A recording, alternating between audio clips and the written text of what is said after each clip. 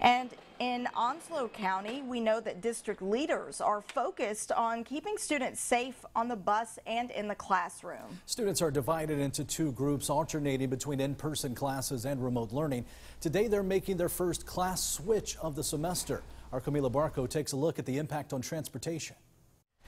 The road to school is looking different for students this year. They're not only wearing masks and practicing social distancing at school, they're also doing it on school buses. Getting on a school bus isn't the same this year. Southwest Elementary School teachers will screen their students. If there's anybody that has really bad headaches, or asking if they or someone at home is sick. when you get off the bus, just come to me. Before they get off a bus, drivers check their temperature. Or in some cases, teachers do it on campus. Very good. You're good to go. Social distancing and mask, it's mandatory.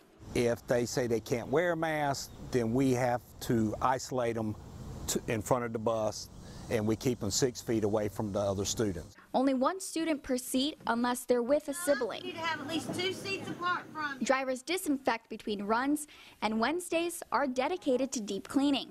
We go in, we wash the inside of the buses down, and then we respray.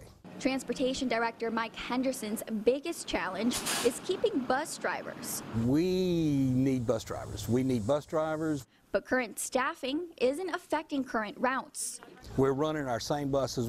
What we've done this year, we're running our full runs. Because of reduced capacity at schools, the district will cut down on its routes to accommodate the 2 student groups in a few weeks. It's different, but we're adapting. Just like with anything, you always have to adapt with different changes. Henderson is 100% confident this is the safest model for bus riders and drivers. We're doing everything we can do. In Jacksonville, Camila Barco, 9 on your side.